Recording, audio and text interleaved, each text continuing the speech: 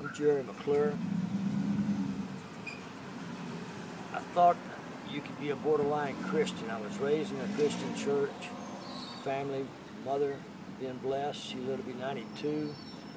I'd try to get things and be successful. I'd overdo work, compulsiveness, one or two girlfriends, and God gave me the best woman in the world.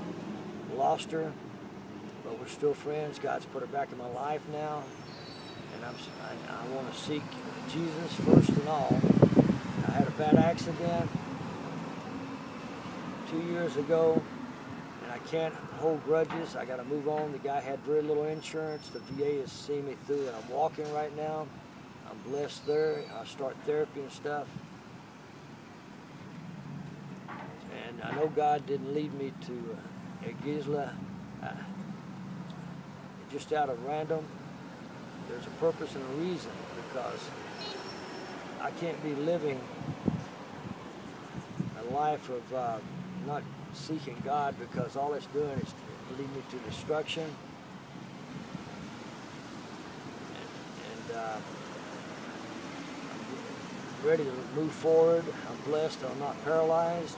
I can be that witness and testimony, and a lot of people can see that God is for real by what I'm going to do, and seek God, that He'll lead me to the right Christian people that realize there is a Jesus, because a couple of people I've talked to told me they were atheists, and I know that's not truth to none of that.